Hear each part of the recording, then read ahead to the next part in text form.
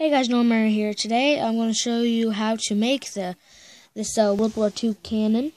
I added some details to it from my last video, but you don't have to add those details. So let's get right into the video.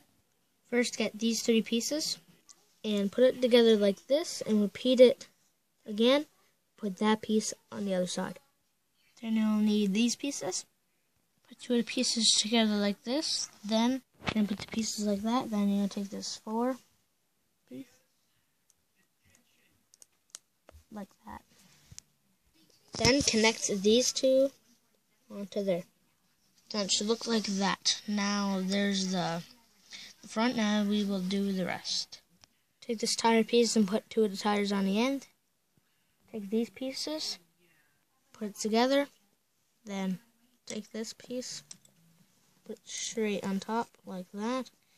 Then take this one, then this one. Then you don't need this piece. This is just for detail, and this came with a piece from non-Lego, so you probably won't have this piece, but that's just for detail. And now you have that. You will take the wheels and put them on the end.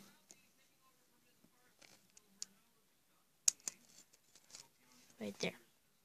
Take these 3 pieces and connect them. Take this piece, and take, this is for just for detail too, but you can put it on as well if you have it. There we go, we put that on. Then take these pieces, put them together like this. Take these pieces, put them together like that. Then you put this piece, flip this over. Make sure, no, it doesn't really matter. This is for detail, I guess, too, but you don't really need the 2 clips on it. I just put it for detail. If you will do that, though, put it down. But you might need to do this. Put it in like that. When you're done that, you'll put them together. Sorry, before you do that, though, you'll need to put this piece in between there. Just like that. Then you can put these pieces together. Then there you go, it's like that. Then put on your piece like that. Then you got that. Then here comes this piece. Then you take this piece.